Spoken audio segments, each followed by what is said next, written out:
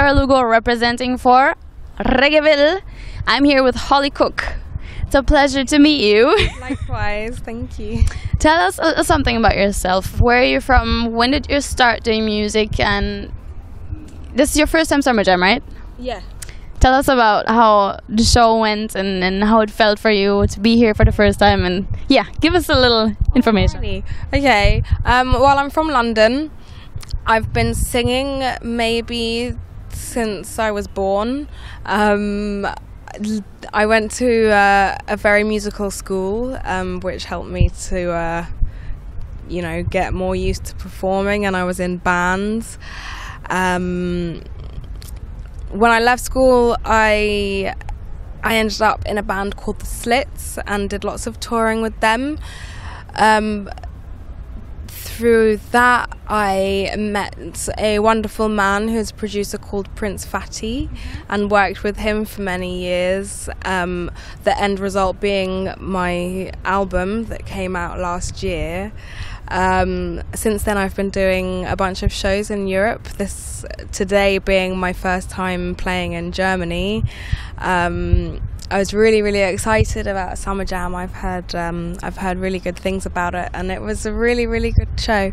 The crowd were really up for it. They were really lively and warm and had a really good time. And I was even surprised to see people singing along the words to my songs, which was one of the nicest surprises of all. I mean, that's always a nice thing to see. It's kind of overwhelming, but I mean, especially when it's a country that you've not yet played in, I kind of wasn't really sure if anyone was going to care.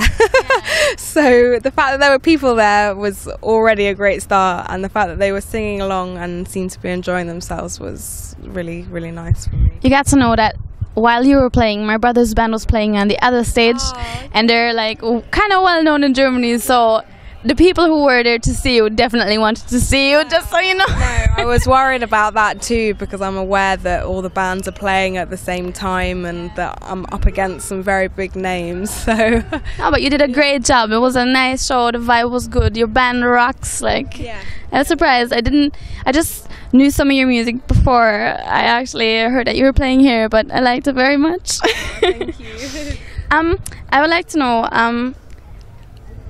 You're a female in the business, right? So, me too. Like, I'm an artist as well, and some lady artists say that it's very hard to do the thing because it's very male dominated. And how do you feel about it?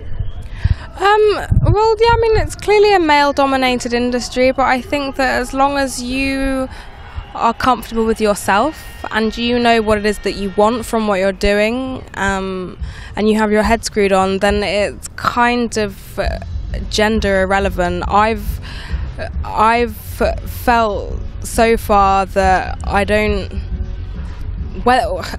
feel that I've ever been discriminated against for being a female in this industry, but even if I have, I've got no reception to it. I don't, that negative thing doesn't come into my world and my frame of mind. You can't really let it be like that. And I think that also, like, you can't separate yourself as a female. You just have to be a person doing it the way that every other person is doing it. So, you don't know, like, I think that if you think too much about that, then you're doing yourself more harm than others are doing you for being a female anyway. So yeah. That's true. That's very true. Your dad was is a famous musician. He was plays with the Sex Pistols, right?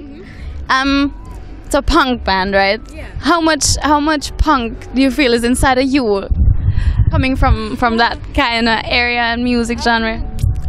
I guess a lot still. I mean, I've always been influenced by punk music and grew up listening to the stuff, and punk was really my gateway into reggae anyway.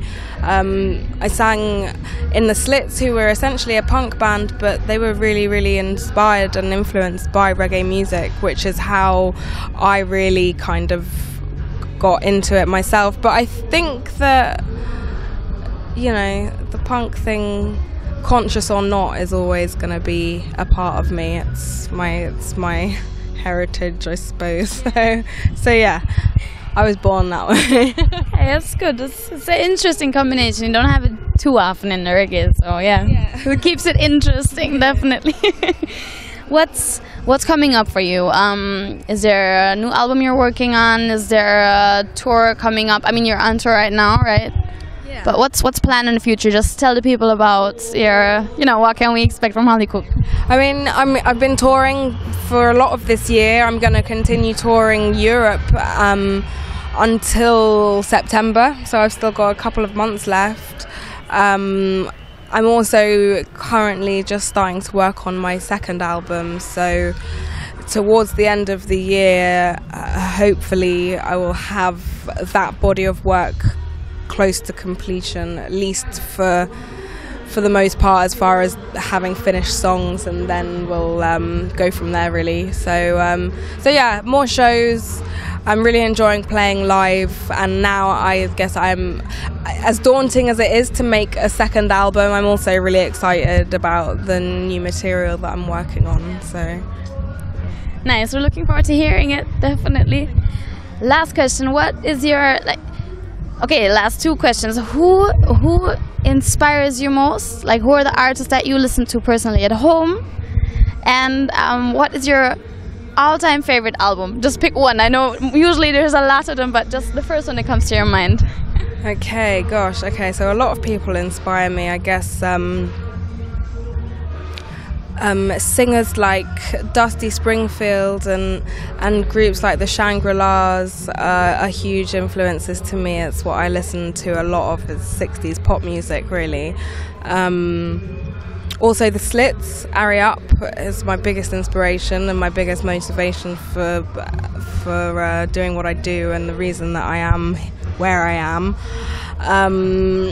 My favourite album of all time is close to impossible. I don't think I could really say. Well, the first one that pops up in your head. Oops. If I the first album that you can think of that you would put in your record right now in your player. Oh geez. Okay. First one pops into my head. Generally, always goes back to David Bowie. Aladdin Sane is an extremely wonderful album, and one of his most favourite of mine. So that's, it's an unexpected one, but yeah. All right. Thank you for your time. Thank you for the interview. I wish you all the best for your career and the music, and I hope that it goes well, and I'm sure we're going to hear more from you soon. Hope so. All right. All the best.